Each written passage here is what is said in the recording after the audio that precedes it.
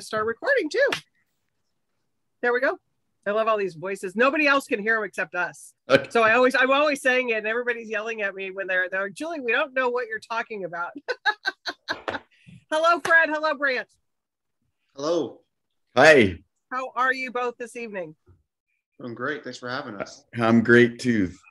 Excellent. Thanks for hosting this. Oh, we're so excited to have both of you. It's going to be a great conversation. I'm just going to give Facebook. We started a couple minutes late, so people who are joining us, sorry, we're a couple minutes late.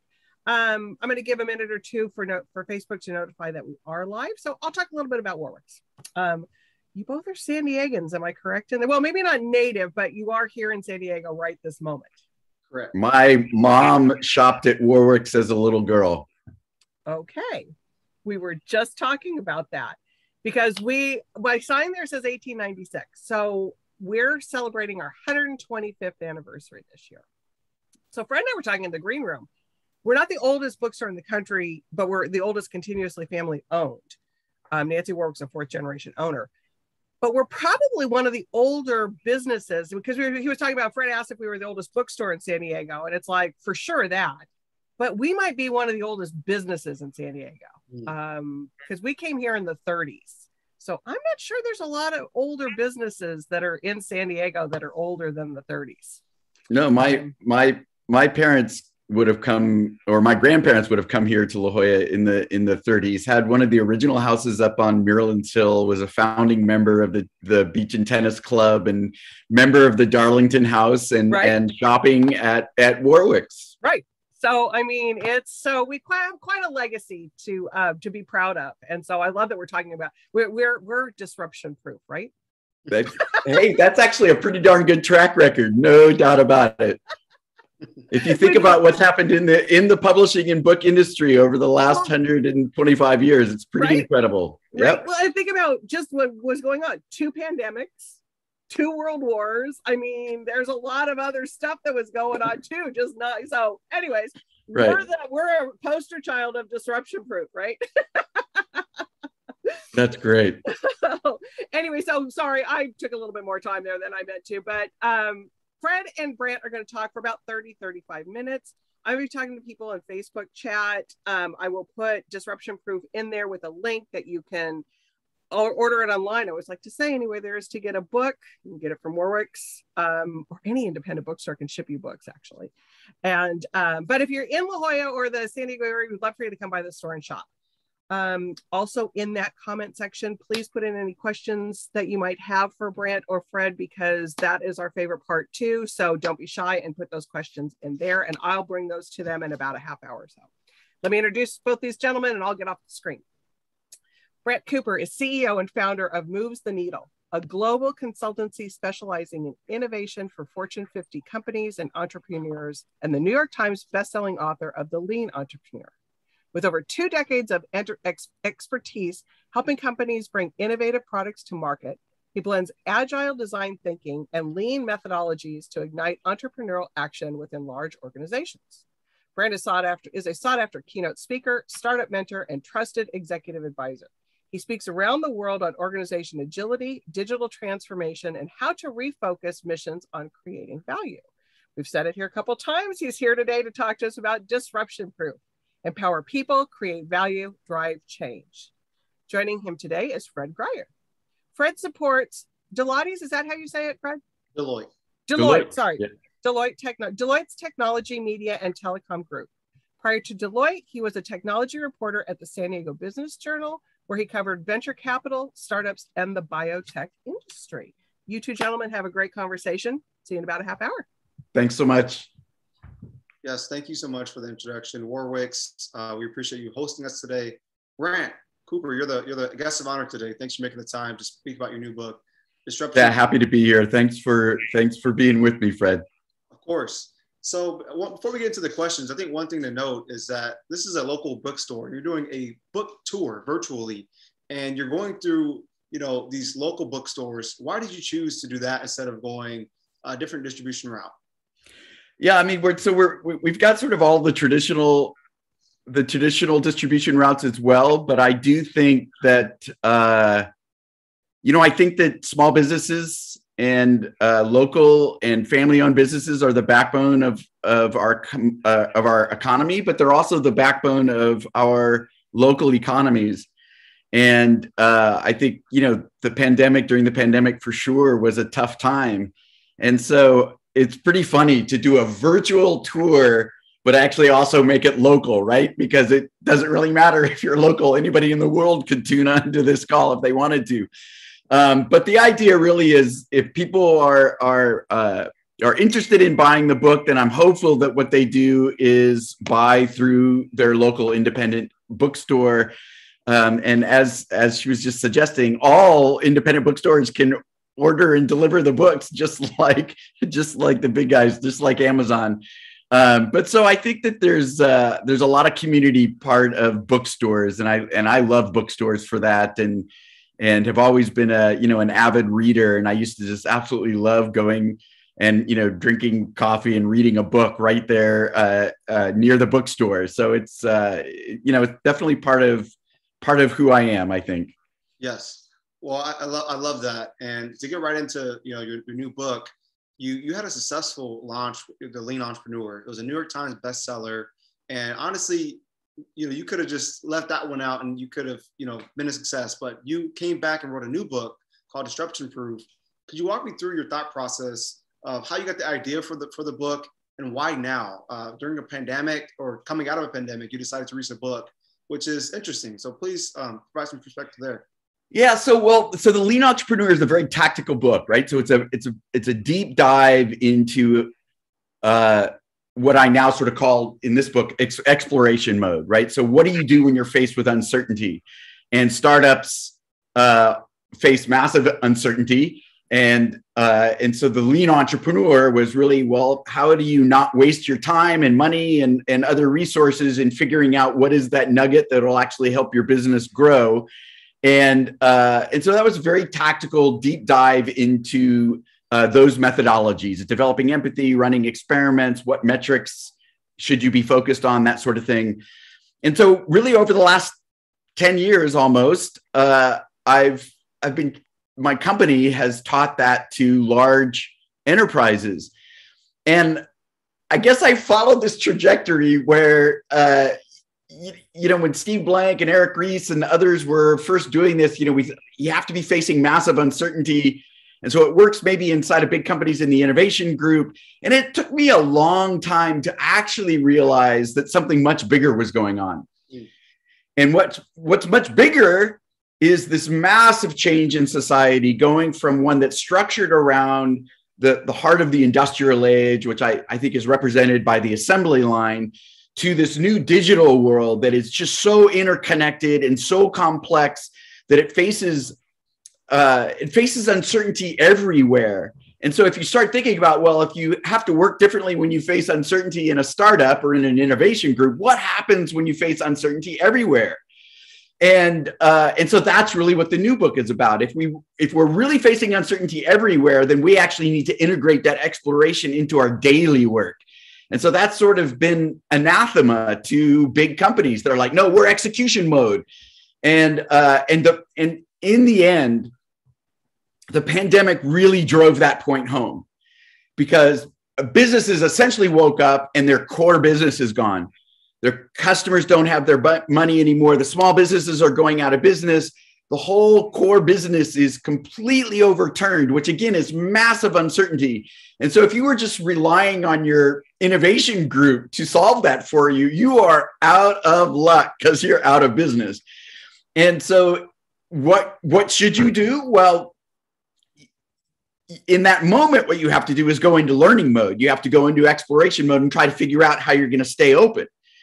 But once we take a step back from that, the idea is, how do we actually build into our organizations the resiliency that allows us to actually function in the face of that type of uncertainty? And I think that the complexity of the world that we're in drives that amount of uncertainty. And I think that, this pandemic is certainly not the last event like this. We've had ransomware attack here on a hospital system in San Diego.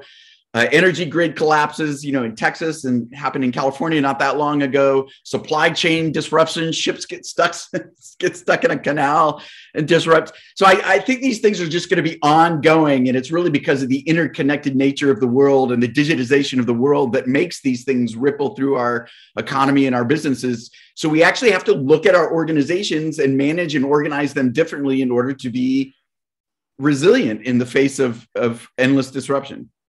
I love the way you frame that, because it sounds like you're servicing the startups, people who are up and coming or emerging markets, but then you're also servicing these big enterprise clients who have been in business for decades and decades.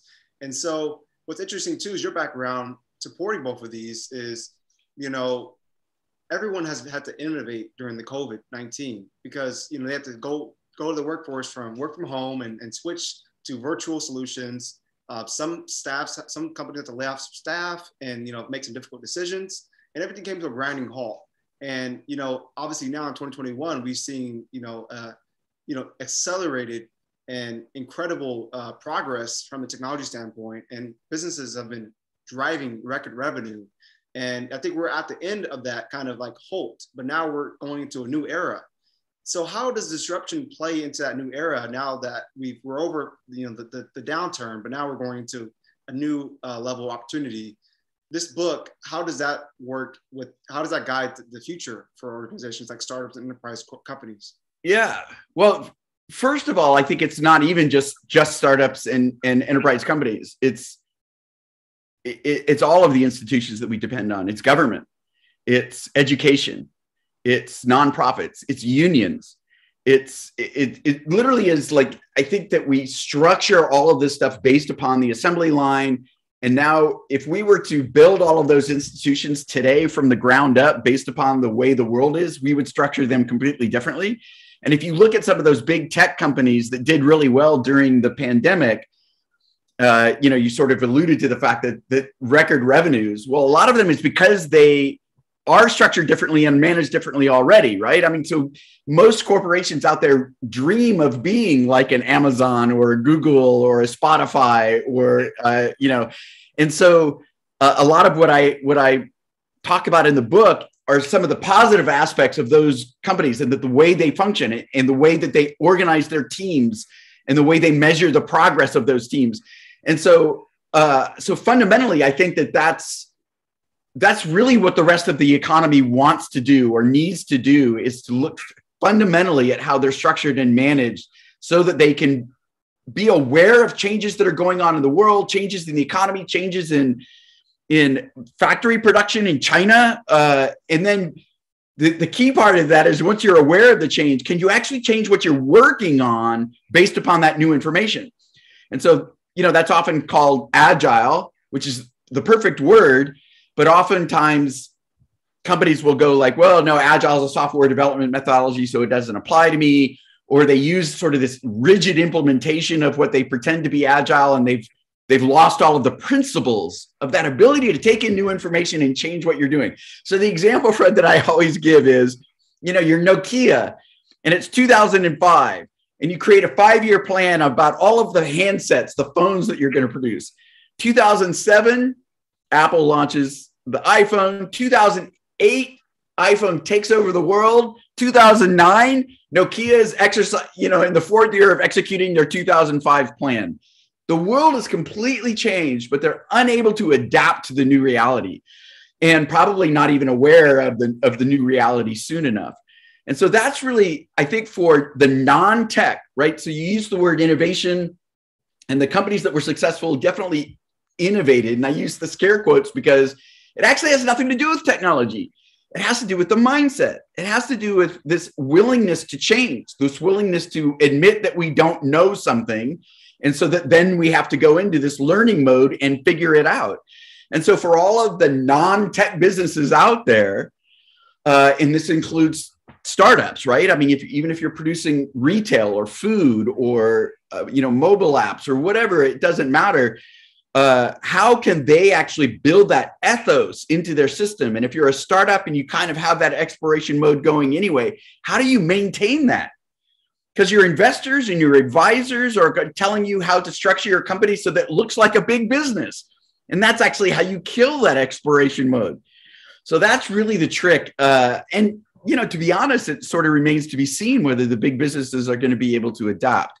But there are some great stories, and I've included some of them in the book, of companies that have been practicing this new exploration behavior of integrating that into the daily work, not the innovation silo, and how they were then able to respond to the pandemic. And it's pretty extraordinary how successful they were.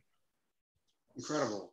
Yeah, I love the way that you said it's not just startups and in some of these enterprise companies. It's pretty much every sector, education, even the hospitality. There's the biotech industry. There's so many different sectors that's being affected, and everyone's an innovator, and it can be a disruptor if they have that mindset, which you talk about in your book there. So Fred, there's even an example in the book of the city of Hayward, right? So the government can build this in too. I mean, it's absolutely extraordinary. The city of Hayward is completely surrounded by Silicon Valley, by some of the wealthiest cities in the world. And Hayward itself is actually a relatively poor city. And their fire chief came to the city manager one day in early March 2020, and said, a couple of our paramedics have been exposed to COVID, but we have no means of testing them, so they can't come into work. And the city manager was all like, all right, go figure it out. And before the end of March, the city of Hayward had the first free public COVID testing center in the world, or in the US, up and running. And the county of Alameda ended up using it. And there's like videos on their website of like miles of cars of people that are lined up so that they could get tested in COVID. This is before the end of March 2020. And it's because this city, of all things, this government, had built in this ability to be dynamic and to change course based upon new information. And it's just like one of my favorite examples that all institutions need this. And it's, to be honest, Fred, it's hard to fathom how much better the world would be if all governments would actually implement these type of practices.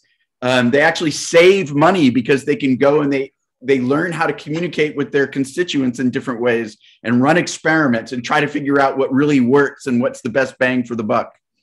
Can you dive into that a little bit more? Because I actually was listening to one of your podcasts, and it was about how sometimes when you're presenting something to stakeholders, you're asking or pitching, your boss to get approval to try something. And you kind of argue the notion that you should experiment and come together with some data. So right. To make a point. Can you talk more about that? Yeah, so it's sort of my favorite example, and it really does come from the startup world. And the sense is that if you go to a group of people, smart people, and you pitch an idea, then what you're doing is you're really asking your audience, they're using their critical faculties, right? You're asking them to poke holes in your idea. And I'm sure you've been to Fred pitch contests where this is the case, right? I mean, you've essentially asked that panel, okay, poke holes in my idea. And it's like there's an infinite number of reasons why an idea might fail. And so the fact that you ask a smart person to come up with some of them it's actually not that helpful. Mm-hmm. So instead, bring evidence for your idea. And by evidence, I don't mean that you've Googled the iPhone market share, but rather the ways that you've run experiments to test, to validate or invalidate assumptions, and talking to customers and observing customers. And the more knowledge that you bring about actual behavior of customers and that sort of evidence that your idea works, right? What are your engagement numbers? Go build your company and then ask for money. So you're bringing evidence for the idea. Now you're still asking the leaders to poke holes, but now they're poking holes in evidence. And that's actually fair game. You don't have enough evidence. And so they're actually telling you what you need to go and figure out before you're going to get funding for the idea. And so that's really the idea of pitching evidence instead of just pitching ideas. Ideas, they're dime a dozen, or maybe, with inflation, they're dime a 2 dozen. And it's, and so you have to be able to, pitch evidence that suggests that you've already figured it out partly. And then that's what deserves more funding, not just, the quality of your PowerPoint. Wow, that's such a great insight, a great nugget. So this is a fun question. You know, you don't have to, if you don't have someone in mind, but I just want to throw this out there. Who are some of your favorite disruptors or innovators? This could be leaders, this could be companies who really embody that disruptor-proof mindset that you're seeing today. Yeah, I mean, I'm not sure they would be household names. I mean, I think that the Kelly McAdoo is the city manager at the city of Hayward. And so to me, you know, she's doing this. She's not doing this for fanfare, right? I mean, this is just the way she runs her smaller city. And Karsten Newberry is the guy that was at Gerber Technologies. And so that's a textile manufacturing hardware and software provider. And so they're the ones that, you know, this guy's been practicing sort of lean innovation techniques, which is this combination of developing empathy and running experiments and being agile. You know, he's been practicing that for probably 10 years in his career. And that has absolutely nothing to do about me. It's really, you know, it's his mindset. And so they're picking up that their clients' factories are closing in China in late 2019, early 2020. And so this is sort of I've got that acronym in the book, RAD, right? So a nice San Diego acronym, but it stands for being resilient, aware, and dynamic. And so their awareness is understanding that there's something going on, that there's these things that are changing their clients' outcome, their clients' performance in late 2019 and early 2020. And so now they're sort of aware of the early stages of the pandemic.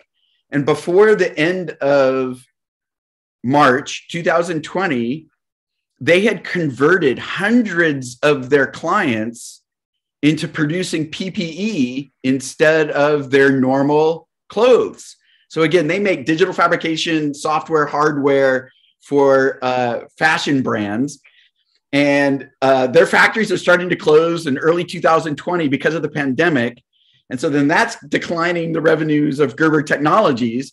And before the end of March of 2020, they had implemented this platform, this community around converting fashion brands into producing PPE, which not only was benefiting society because we had a shortage of PPE back at that time, but they're also saving the revenues of the companies and thereby saving the revenues and opening up in the end, a new line of business for Gerber Technologies. And so again, to me, it's demonstrating that they've already built that RAD mindset. And then the pandemic hits and they demonstrate the effectiveness of that mindset because of how quickly they're able to adapt to the new world. And so, you know, there's tons of other examples just locally, right? The restaurants that were able to convert to curbside or delivery versus those that didn't, right? One survives, one's out of business. And so I think that the pandemic ends up driving home, you know, a lot of examples of the benefits of that type of behavior. And I think that the same thing is true of the companies that weren't able to adapt to supply chain issues or to ransomware attacks. You know, they focused so much on financial efficiency that then when the core part of their business is disrupted, they have no alternatives. They have nothing else in place. And that's disastrous, right? That's such a great point. And I like the point that you mentioned that San Diego businesses have pivoted and adjusted. And I think we see sometimes with an older mindset is that I recently upgraded my POS system, or I upgraded my Wi-Fi. Now there's this new technology I have to buy and learn and kind of adapt to. And there's the ones that do adjust and there's ones that don't. And at the end of the day, that shows a reflection in you know, within a few years of who's the long-term winner. You look at, you know, the Blockbuster and Netflix fight where they had a chance to buy Netflix for $1 million and they didn't. And then Netflix became the Blockbuster, or Airbnb, which is, you know, democratizing the hospitality industry. And so I think it's really interesting that you're saying that you have to have a disruption mindset and, you know, really adopt that to stay ahead of the curve. Well, so I actually think it's slightly different. I think that this era of invention, like most companies don't have to invent tech. They just have to leverage technology. And so there's a couple of things. I think people focus too much on the technology side. And so they treat innovation as being invention, right? Or, digital transformation is about, how do I make a mobile app for my refrigerator or something? So it's not focused on, so there's just not, I think that the threat of startups overtaking your business is way overblown. Even the Blockbuster example, the Netflix disrupted them through mail order, not through streaming. I mean, so what's the technology win of mailing discs? And and how many streaming companies have launched since then? I mean, there must be 50. So Blockbuster could even start tomorrow if they wanted to and add a streaming service. So to me, it's not about the technology. It's about the mindset. It's about admitting that you don't know something, and it's about going into exploration mode to try to figure it out.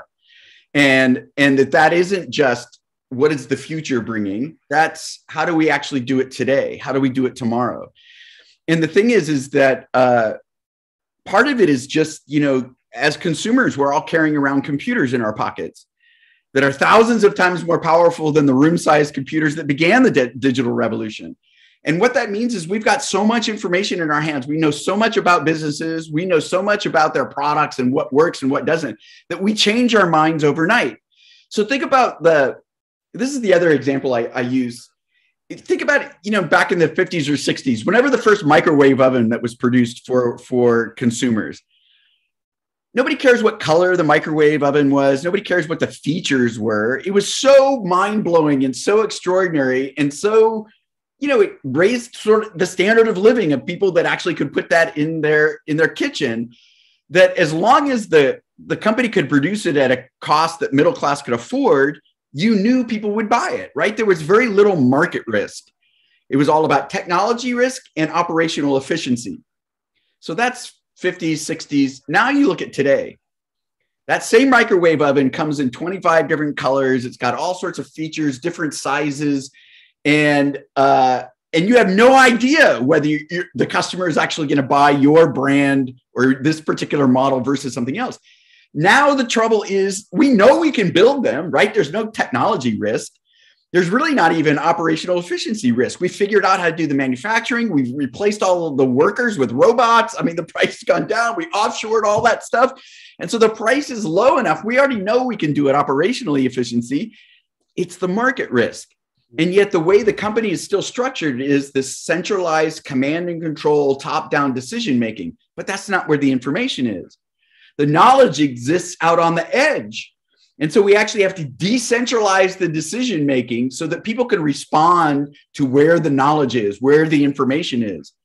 And that's kind of this leap that we have to make, is this centralized decision-making versus pushing it out to the edge where people can, based upon this new information coming in, make decisions that will actually benefit the consumers or solve the problems that are occurring out on the edge. So it's a fundamental shift in how we think about business. And I just totally believe that that's what's coming. So either the big businesses do it or they go out of business and somebody replaces them.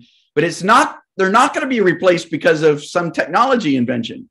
They're going to be replaced because of a company's ability to respond to the changes on the edge. Yeah, so I think the underlying theme here is you don't have to reinvent the wheel. And the COVID happened, but now there's going to be a new change, and you have to be ready for that and adjust. So we're currently at 30 minutes in. I think we're going to have about 5 more minutes for questions. Feel free to send your questions in. We would love to get to those. Brant, I just want to ask you a question related to the book. Was there a chapter that was maybe difficult to write, or you feel that is the most important for people to read and really digest? Yeah, so that's interesting. So there's a couple of different ways I guess I looked at it. There's sort of systemic level changes that have to be made here. So like fundamentally, the book is about teaching companies how to compete based upon creating value again, right? So I try to make the case that, listen, we chose capitalism because capitalism is the best way to solve problems. And so capitalism needs to stop causing the problems. They need to go back to solving the problems. But partly that is not up to the founders. Like I'm not preaching that CEOs now need to be everybody needs to turn into a social impact entrepreneur. I know, I run my own business. I know that what the business needs to be focused on is the business and not curing social problems. But I do think that it's my ethical responsibility not to cause problems, number one. And number two is that at a systemic level, it is the government's responsibility to recognize constituents, i.e. the voters, and not only protect their resources and the safety of products and all of that. I think that that's fundamental. The government needs to do that.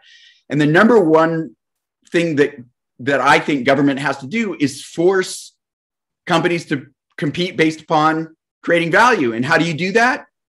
You can't allow all of the corporate consolidation. You can't allow these companies to get so big that they don't need to compete based upon value again, because that actually starts creating this vicious cycle of, not paying people the appropriate amounts and not innovating, not trying to raise the standard of living and solve problems. If they don't need to compete, they don't need to do those things, they won't.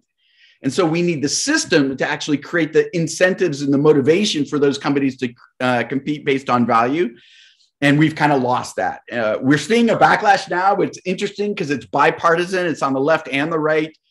On the left and the right are the people that completely support the bigger companies, but on the left and the right, there are also people that are opposed to all of that corporate consolidation. So it's kind of a really interesting time.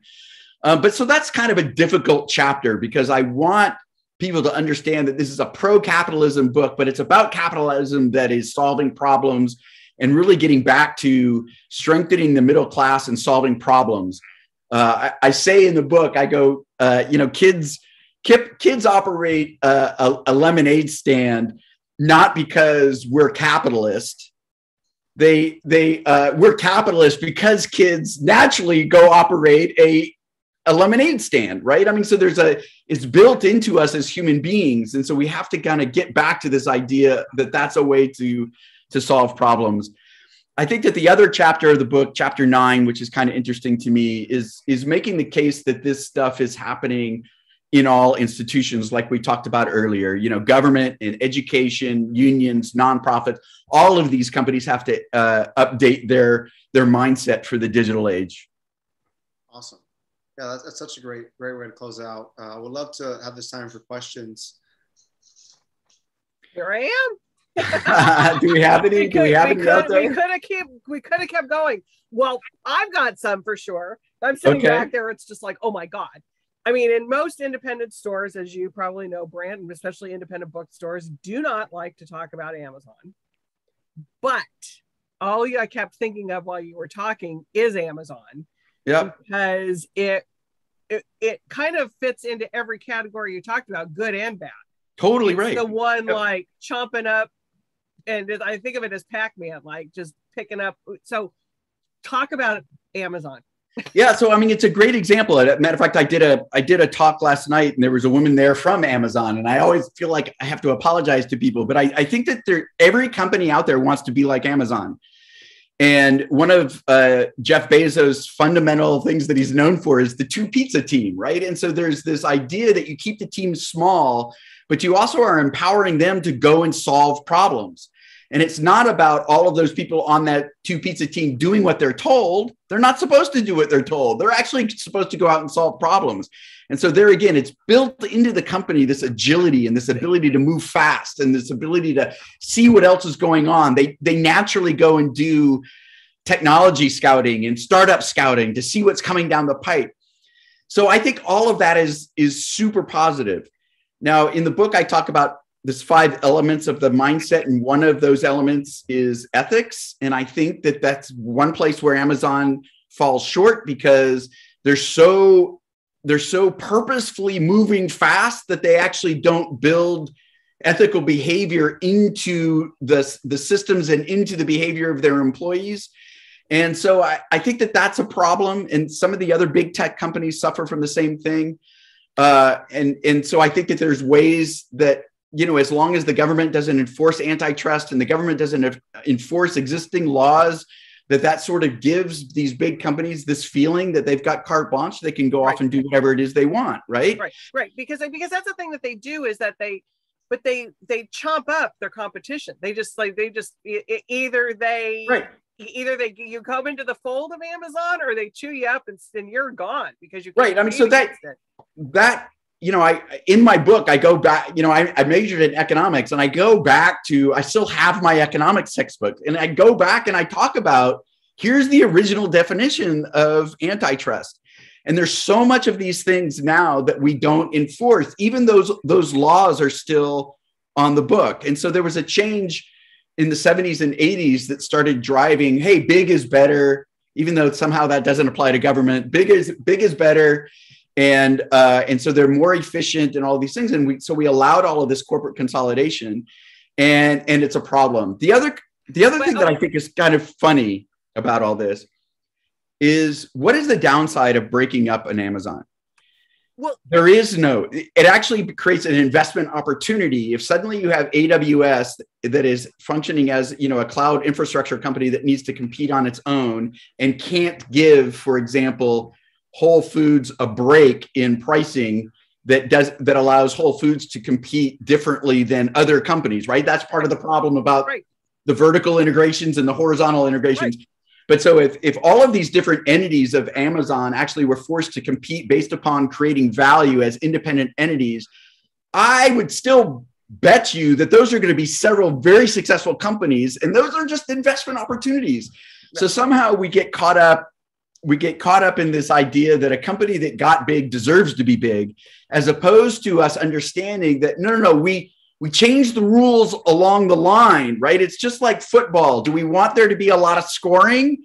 Okay, we're going to change the rules of football, and suddenly, it's the scores are through 45, the roof. 35. Right. We could change it tomorrow, and they would all go back to 9-6, all based upon the running game, running it up the middle, right? Exactly. So there are rules to these things that create the outcomes. And when you look at our economy today, transparently, I think most people would admit, no matter where they fall on the left-right continuum, that things are kind of out of whack.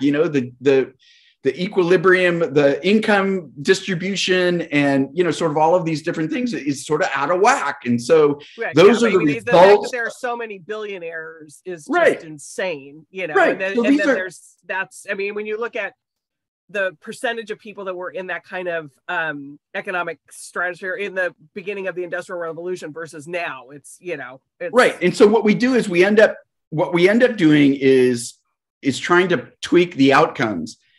And so this is where people feel like it's a zero-sum game and you're robbing Peter to pay Paul, right? So, you've got a bunch of people that are middle class arguing that you shouldn't tax the billionaires. Okay, well, whatever. The problem to me is the systemic one that creates the billionaires, not how much we should tax people, right? The billionaires can afford the good tax lawyers that find all the loopholes that are there. But so there's all that.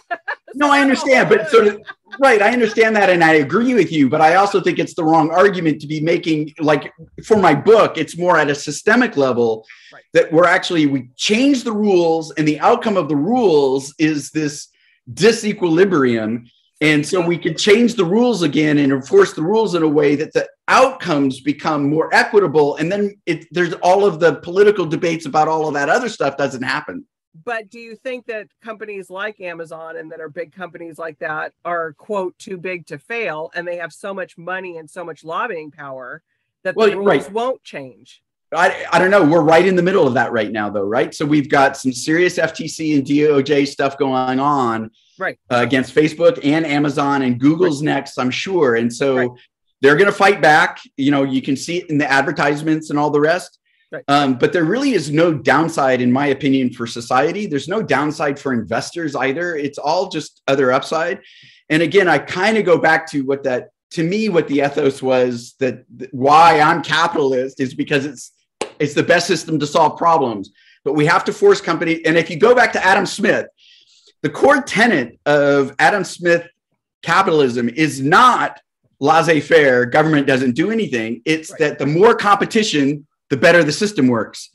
And so if you go and read even the FTC and what their mandate is, they talk about that. They talk about maintaining competition. And this is, it's really interesting to me that if we just got back to creating competition in markets, a lot of these other problems start to fix themselves. Right. No, it's, I mean, I probably have a coworker that's going to watch this later and goes, I can't believe you were talking so much about Amazon. Because we call it the A word, like it's a F word. I mean, it's like the bad word in our business. Because he was, there's a great story of him, and I think it was like there was a book expo that's back in New York in like the 90s. And he was in a little booth at Book Expo by himself, and he envisioned this whole thing. Because there's a bookseller that talked to him that he had this master plan. Well, but see, I don't believe not to maybe to the extent that it was now, but within the book. Oh, well, so that's the thing that, like, to me, I'm going to tie this back to the question that Fred asked about pitching an idea versus pitching evidence. To tell you the truth, selling books on the internet is not that earth-shattering. Right. And if we look at Facebook, Mark Zuckerberg's idea, that everybody else also had of how do I get girls in college is actually not that mind-blowing of an idea, right? So it really isn't, about invention and innovation and all of these, glorified words. Right. It's a lot of it is timing, a lot of it is hustle, and I give them both credit for that. And actually then building into the organization this ability to be flexible and even acquire the right companies. And I mean, there's a lot of good business sense in there. Oh, for sure. And I don't even take that away for them. That's why you have something as powerful on the other side, though, which is the government that represents us as voters. Businesses don't vote. And that they protect us as workers and protect us as consumers. And that results in a more stable equilibrium that produces the outcomes that we find more equitable as a society. And so that's the balance. But I think your thing, what you said is, and it's the agility. And that's where, we talked about Blockbuster. Blockbuster had no agility at all. They had these giant, brick-and-mortar stores and no thing, so, and the same thing with Bezos and the book industry in the 90s was this, big box store thing. So it's the agility too. Yeah. And like you said, not so much this crazy ideas, but anyways, this was really fun. And Warwick's is still disruption proof after 125 years. Yeah, no, it's awesome. Gone through all of the big box store cycles, and I mean, probably doing better now than ever, actually. So pretty much. I mean, it's and it's a testament to great customers, good customer service. There's some things that go back to just some very basic things. Yeah. In whatever you're doing. Well, I always love the fact that you guys were in the airport, because that actually also was a testament to supporting, the local family-owned businesses, which was great. Yeah, I'm glad that the government, which airports are, that they branched out and made that a possibility too. Totally. Fred, it was very nice to meet you. Thank you for coming in and doing the interview. Thank you for hosting. Brant is amazing, and Warwick's is thank you again for the opportunity. Yeah, so for you people out there, please support your local independent bookstore. Buy from Warwick's. Look up Fred, and he's on LinkedIn, just like I am, Brant Cooper. Reach out, brand@brantcooper.com. And so thanks so much. That was a lot of fun. Excellent. This was really fun. Best of luck with the book. All right. Good night, everybody.